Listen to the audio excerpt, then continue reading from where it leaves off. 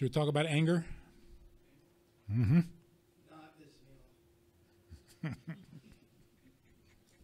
Now you're getting me angry.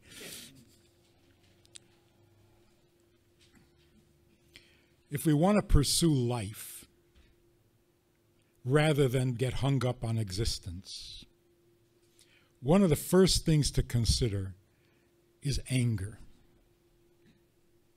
Where does that fit in your life? Why does anger even exist? And how do you handle it?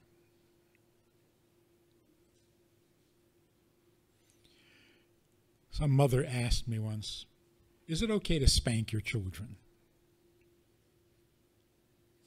I said, sure. Only one condition. Put together a list.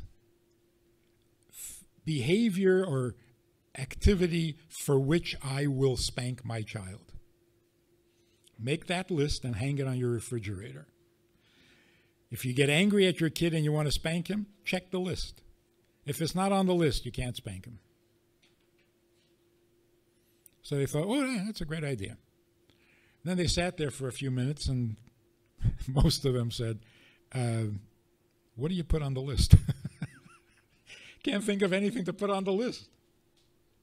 When you're not angry, nothing sounds so bad that you have to spank the kid.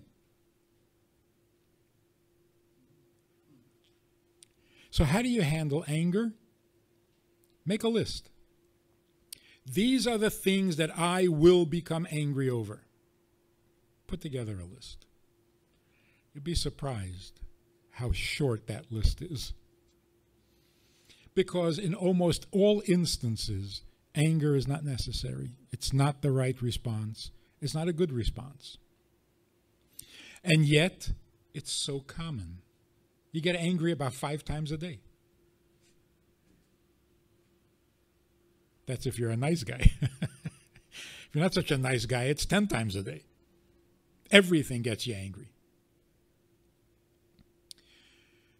Anger is a weakness. But for some reason, it's a weakness that we're not ashamed of. You ever notice that? It's like this guy says, I hit my wife. Yeah, I hit her. I mean, she got me angry. What? That's it? That's your defense? In fact, this guy says, I told her to stop because she's going to get me angry. She didn't stop, so I got angry, so I hit her. Not only does he justify his anger, he even justifies what he did out of anger. Well, of course I hit her. Got me angry. Nobody ever says, yeah, I stole his watch. He was flashing it around, got me jealous. So I took the watch. Nobody would say that. Because being jealous is obviously an embarrassing thing. But being angry is not. Who made anger okay? It's not any more okay than jealousy, than lying, than deceit, greed. Why is anger any better than that? You lost control. What are you proud about? So the first thing we have to do is recognize that anger is not a sign of strength. It's a weakness. Secondly, even if you get angry, that justifies anything you do. Well, once I'm angry, you never know what I'm going to do. Oh, really? That makes me feel really good. Like I hire a babysitter for my kid. And I say, do you have a temper? And he says, no. But when I do get angry, I can't guarantee what. I'm sorry, you're not babysitting my kid. Because my kids get you angry. So what do you mean you can't guarantee your behavior once you're angry? Why does that feel so justified? It's not. So how do you locate anger and put it in its proper place? You didn't create yourself, and you didn't create the world. Is that a safe assumption? Anybody disagree with that? You didn't create the world. You didn't create yourself. What is your anger? If you're sitting in your house, because you paid the mortgage already, so it's now really your house, not the bank's, and you have a meal, and you're expecting dessert, and somebody says, sorry, you can't have dessert. I understand if you get angry. I understand if you shout and scream and say, I want my dessert. It's your house, it's your dessert. What do you mean I can't have it? But if you're in somebody else's house and they feed you a 6-course meal and you're expecting dessert and they say, sorry, no dessert, you get angry? Can you pound on the table and say, I want my dessert? Your dessert, not your house. Can you say thank you for the 6-course meal? No, I want my dessert. In fact, I'm going to go to the refrigerator and help myself. You're sitting in somebody else's house. They serve you some food. They give you a drink. And you don't go into the refrigerator and demand. That makes you a religious holy man? Well, I don't do that because I'm religious. No, you don't do that because you're sane. Not your house. If we realize I didn't create the world and I didn't create myself, what am I getting angry about?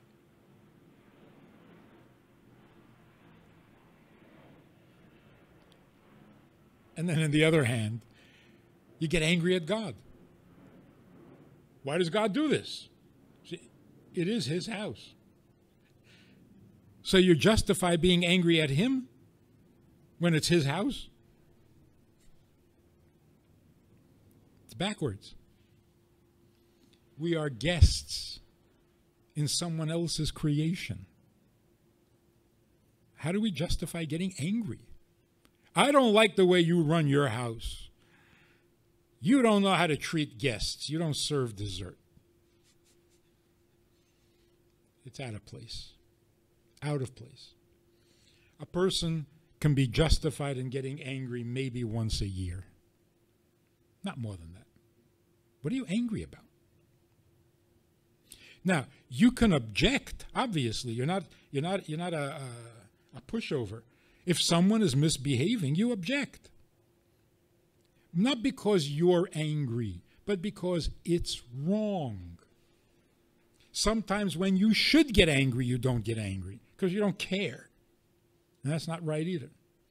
So if you see somebody doing something that is simply wrong, it should bother you. But you're angry because it's wrong. People shouldn't be choosing to behave that way. So if you're upset with immoral behavior, that shows that you're a decent person. But if you're angry because of something happening to you, that's unnecessary. Don't justify it. So if you do get angry, what do? Bite your tongue? Suffer silently? No. You just remind yourself, I have no reason to be angry.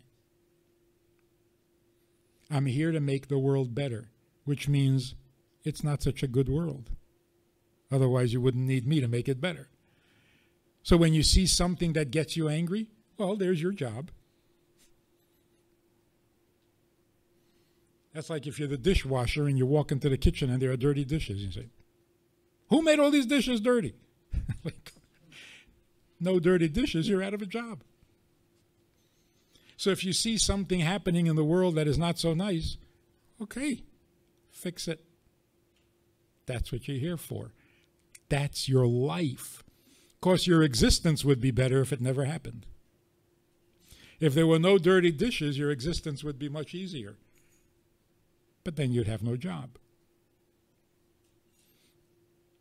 So again, the distinction between living and existing. If you're focused on your existence, you find all sorts of reasons to get angry. Angry about everything. Because in existence, nothing ever goes right. So you get angry about everything. But if you're focused on living, then when you see something that could get you angry, Your reaction is, what do I do to fix this? If I see it, that's saying, you see something, say something. No. You see something, fix it. Don't just say something. That means you have a life. You're living your life. So anger simply dissipates. You don't bite your tongue. You don't get angry. Because there are so few occasions for anger, justified anger.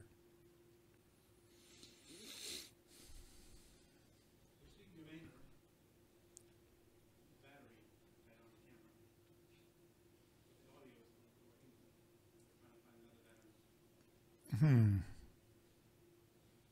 we were going to talk about guilt and shame.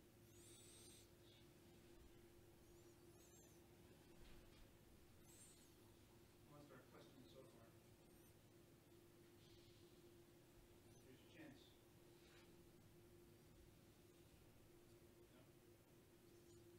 A guy with a guilt complex complained to his psychiatrist. He says, you know, last week I didn't feel guilty. Must be my fault.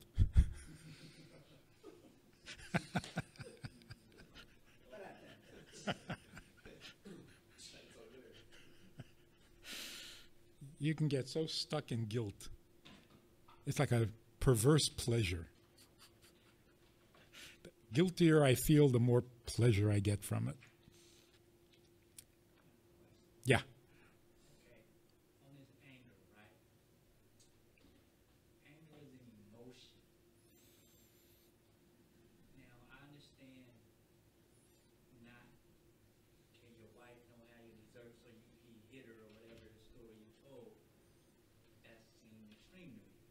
You can have no control over your anger. However, if I do a job for you, I do that job well, you then don't pay me. Don't I have a right to be angry? Now, that don't mean I have a right to then tear whatever it is I've done for you up or do something else. But I think as a human, I have a right to be angry because I've done my part, you didn't do your part. That sounds justified. Sounds right. But really what you're saying is, don't I have a right to sue you? I don't have to get angry. I just take you to court or whatever, right?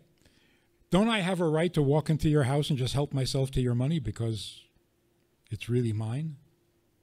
Do I have to get angry about it? In other words, rather than get, the expression, don't get angry, get even. In other words, straighten the record. Get paid. Even without anger. So anger is not necessarily the solution. In fact, it could get in the way. You're so angry you can't think straight. So should you object when somebody doesn't pay you? Well, of course. Should you demand payment? Yes, absolutely. Don't have to get angry. Like a policeman arresting somebody for misbehaving. Does he have to be angry at the guy? He better not be. Then you get police cruelty. So the anger is really unnecessary. What you're really saying is, I demand justice. That doesn't come from anger. That comes from knowing right from wrong. But here's an interesting. A guy tells me that he hit his wife because he got angry. He says, I lost control and I hit her. I said, with a bat? You hit her with a bat? He said, oh, don't be crazy. I said, oh, wait a minute. If you lost control, why didn't you hit her with a bat? He said, that's crazy. So you didn't really lose control. You gave yourself permission to hit her with your hand. You would never hit her with a bat. What are you, crazy? Oh, so you're not out of control. So when a guy says, I lost control, he didn't. He gave himself permission. I said, you know, as long as you were angry at her, you were going to hit her. Why didn't you kill her? He didn't lose control. He gave himself permission. So the argument that once I get angry, I lost control, no, you didn't. You'll only go as far as your brain lets you go. So you say, anger is an emotion. Yeah, but you still have a brain. And your brain controls those emotions to some degree. And your brain said, yeah, hit her. How about a bat? Your brain said, no, not a bat. What are you, crazy? I was going to ask, earlier when you first started, you said someone who's sad doesn't want to feel, to make them angry. So, in essence, aren't you also saying that anger can be a motivating factor? It can motivate you to something. Now, that doesn't mean that you can just do whatever you're angry, of course. Right. Conscious beings. But I'm just trying to create clarity for myself so I can understand your premise on it. Is anger useful at times and not at others, or just useless, period? Very rarely is anger useful. Rarely. Not 5 times a day. Not even 5 times a year. Imagine your child does something, gets you angry. Happens. Is it useful? Depends on how you react to that anger. Which means Can be, and it can also be destructive. If you act in a violent manner with your anger instead of trying to find a way or a solution to fix it, because if it makes you angry, evidently there's something wrong in this situation. so let's look at it from the kid's perspective. The kid does something and his father reacts with anger, not violence, just really angry. What is the child getting? Could be one of 2 things. Either the child is thinking, boy, I got to watch it. This guy has a itchy trigger finger. He gets angry really easily. He's dangerous. I'm afraid of him. That could be one response, right? The other response is, wow, I must have done something really bad to get him angry. But if you get angry 5 times a day, the kid is never going to think, oh, I must have done something really bad to get him angry. No, he's angry all the time. Just an angry guy. So when will the child get the message that your anger is a moral lesson? Don't you ever do that again.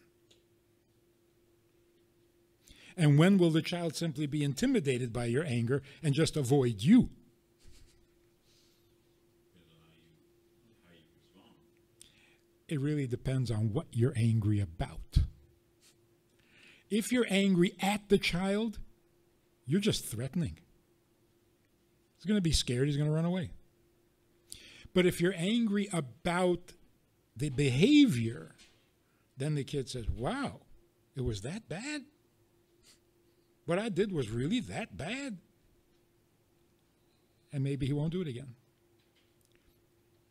So if you're upset with the behavior, that's called moral anger.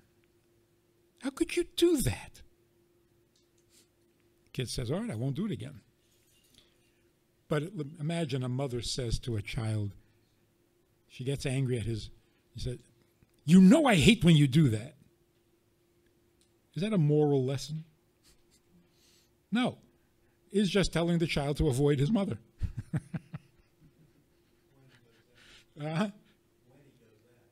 Or, yeah, before you do anything, just make sure she's not there. I actually heard the 7-year-old whisper to his 6-year-old sister.